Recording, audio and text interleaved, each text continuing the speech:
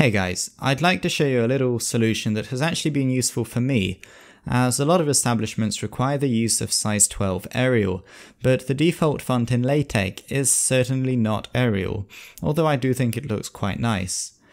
It's quite easy to change the main font to Arial if you follow these steps. Now, I'm using Text Studio in Windows 10, but the same logic should apply to any other editor as long as you know how to change the compiler. This is quite simple, usually. I'm sure you realize that I can't record a video for every single editor out there, so apologies, but it isn't too hard. Now, for Linux users, this may not work immediately. Let me emphasize, may not work. So for a fix to that, you can try running this command in the Linux terminal, as you might not have the full tech distribution installed. This is just an issue that I had personally when doing it on Linux, and as I said, you might not come across it, you might already have the full tech distribution installed, but just in case you don't, this could help.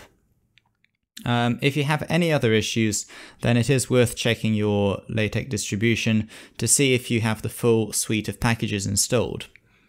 So we have this document here, so let's just compile it and see what it shows. As you can see, this font does look nice, but it's not Arial. So let's go back to the editor. We just need to add 2 lines to the preamble, this bit before the begin document command. So we just need to add 2 lines.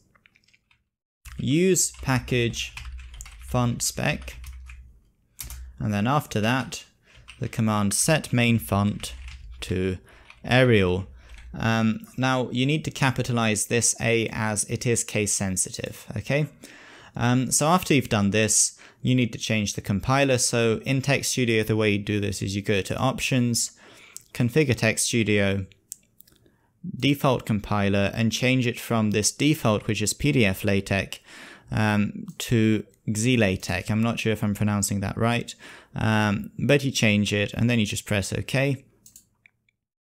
By the way, sorry, this should be under the Build tab. See, there are tabs here, General, Commands, so this should be under the Build tab.